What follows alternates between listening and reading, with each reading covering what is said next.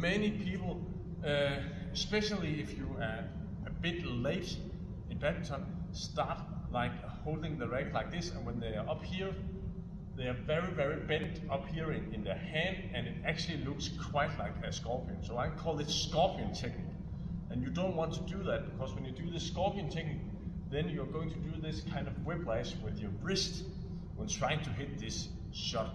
So you don't want to do this wrist shot, but you want to rotate in your forearm when trying to do the shot. When you're rotating, you also have much more variations, and you're able to do different things when playing. But be aware of this scorpion technique. So not like this, but like this. Sometimes the shuttle is coming over your head, and just before you're going to hit the shuttle, your racket arm drops and do like this. So if you can imagine how your spine is built up with all of these layers all the way down, the bottom will kind of be squeezed together, and it's actually quite demanding for a spine to keep that pressure. So for example, if you are on the back here and then you go down like this, you can kind of imagine how it looks like in this side of your spine, how it will actually be squeezed together. So you want not your right arm to drop like this before you hit, but you want it to stay up tight, kind of feel like you're pushing your ribs out and your chin, put it a bit up, so you're out here and creating a lot of space for yourself, and not down here, because it is your posture around your back is going to be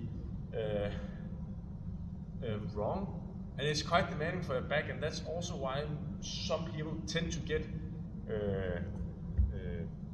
back pain. And that's actually because when they're doing overhead shots, it's a wrong technique. So you want to be up here and not like this. And if I show the first one, it will be something like this, going down and hitting.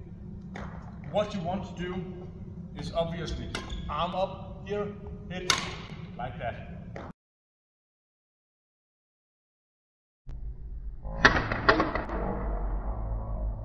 That's where we get some power, and we also get much more height on our shots. So we are not going to do this W or double Y when hitting.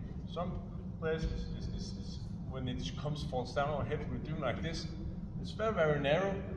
The angles here is all too sharp to be able to do something.